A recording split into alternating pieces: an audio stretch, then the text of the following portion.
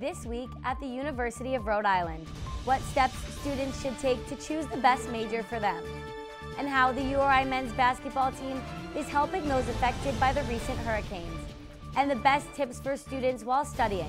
All that and more on this week's 5 Cent Cigar Newscast. Hello everyone, I'm Nikki Lattarulo.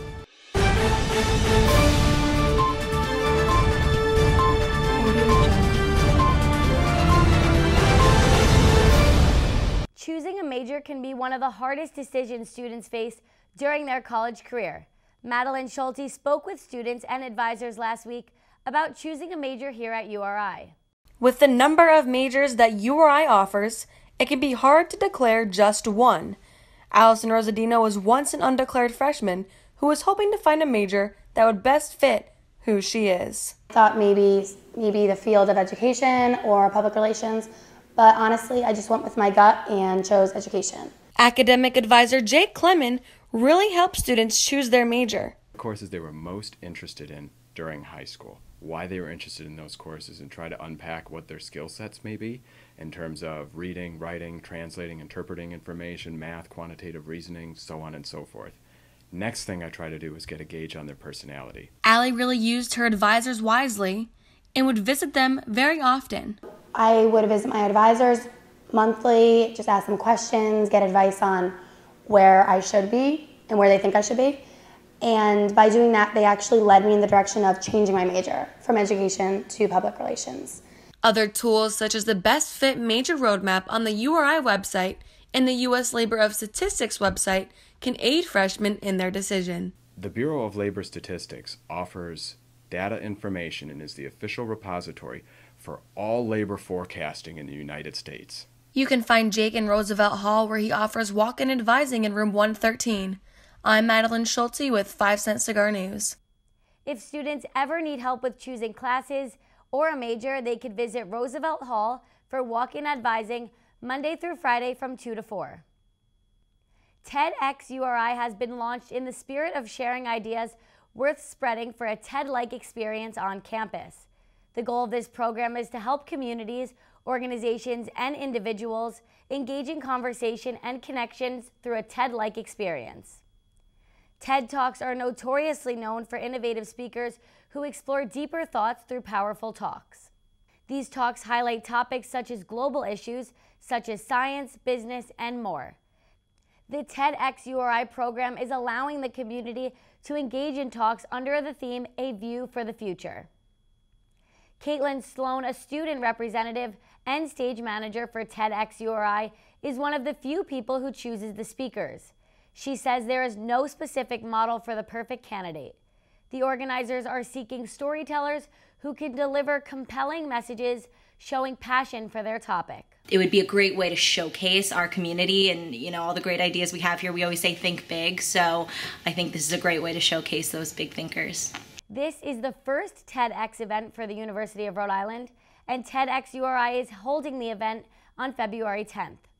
Auditions will be held Tuesday, November 14th, 5:30 to 7:30 p.m., and Wednesday, November 15th, 4:30 to 6:30 at the URI Fine Arts Center G Studio.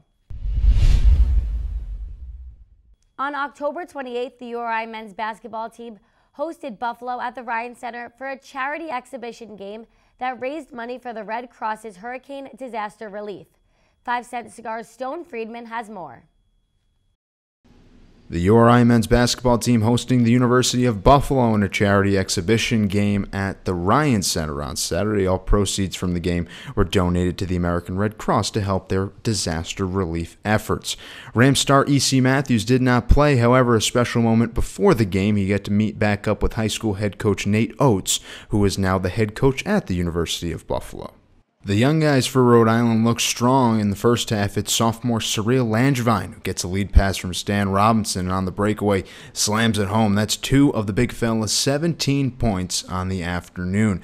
The Rams would carry a 30 to 28 point lead into the second half, and Rhodey fans were anxious to see what they would get from freshman Fats Russell. Well, all 5'10 of him would elevate and release the ball high above the defender off the glass and in. The rookie had 9 points in his unofficial debut game. This game would go into overtime, but the Rams would get the victory 80-72. Rams head coach Dan Hurley was excited to be back on the court, but after the game, the purpose of the exhibition contest was at front and center. Yeah, I mean, it's been said this a couple times, has been a great last month for 5 weeks for college basketball as an industry. So anything that we can do, to either help out in our community or help people, groups of people that are struggling, suffering, any small part that we can play, it's important. It's an important thing. Hopefully we raise some money today. The offseason now continues for the Rams for the next week and a half before they begin their official 2017-18 season on November 10th at home against the University of North Carolina, Asheville. I'm Stone Freeman, the Good 5 Cent Cigar News. Certainly a great cause to play for. Do you ever have trouble studying, or maybe you need some tips to improve your study habits? 5 Cent Cigar's Sierra Bishop shares some tricks students should use for the rest of this semester. Ever get frustrated after putting hours of studying in and still not understanding the information? Sky Mendez, Assistant Director at the Academic Enhancement Center, has some tips and tricks for students to improve their studying.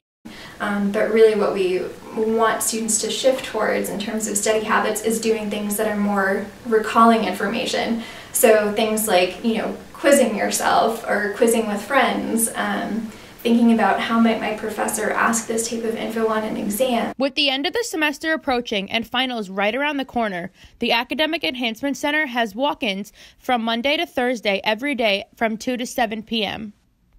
Junior Haley Clark shares how much she enjoys going to the Academic Enhancement Center. So it's nice because you can just sit there and do your homework, and then when you get stuck, you just do your little red card and they're like, okay, we'll come help. Your teacher might explain it one way, but they can explain it in a better way that you understand it.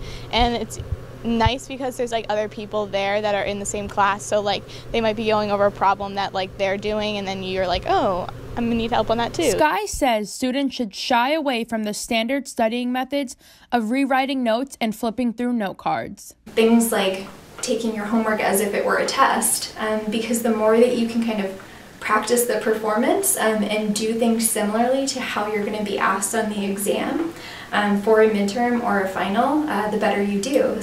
The Academic Enhancement Center is located on the 4th floor of Roosevelt Hall across from Davis Hall. This is Sierra Bishop, 5 Cent Cigar News. Thanks, Sierra. I'll have to make sure to use some of those tips when I go to study for finals this year. That's all we have for you this week. For more on these stories, you can find them on our website at rodiecigar.com. Don't forget to like us on Facebook and follow us on Twitter.